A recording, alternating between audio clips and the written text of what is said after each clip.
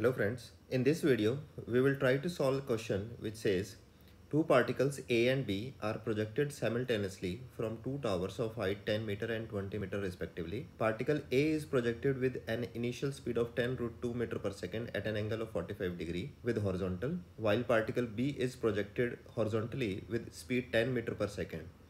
If they collide in air, what is the distance d between the towers? Okay, to solve this question, let's first of all let's say this particle and this particle, as it is given, they are going to collide with each other. So we can easily solve this question using the relative velocity concept. So let's see how we are going to solve this question. So first of all, let's say the initial velocity of the particle A is going to be UA is equal to, I am just converting this velocity into its component form, which is going to be 10 root 2 cos theta I plus 10 root 2 sin theta j, right? So I just converted this into two component. One is cos theta component and the other one is sin theta component, right?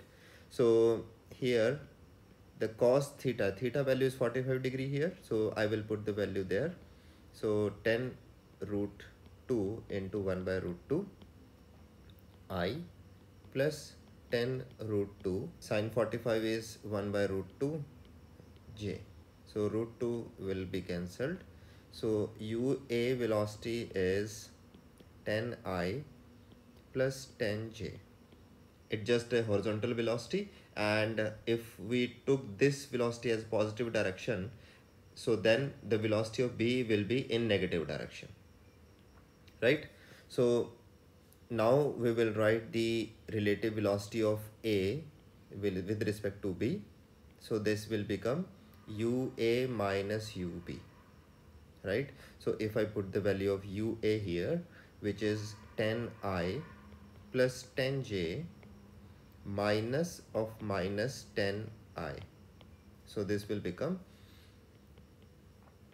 20I plus 10J. So in case of relative velocity, now what we have to assume? We have to assume that the B particle will be at rest. So it will become at rest, and the tower height is, let's say it, and this is A.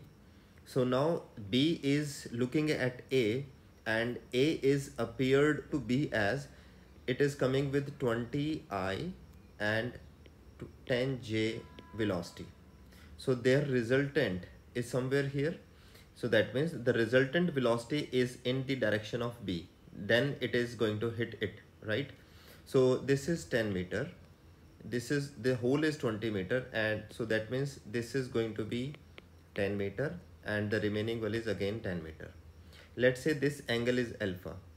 So using trigonometry in ABC triangle, so in triangle ABC, I can say tan alpha is equal to perpendicular upon base, which is D. So this distance was D, right? Again, from this velocity components, we can also find the alpha value. So from here, the tan alpha value is 10 by 20, right? So comparing this tan alpha and tan alpha, we will get 10 by D is equal to 10 by 20. So that means D is 20 meter. So this is the solution of this problem.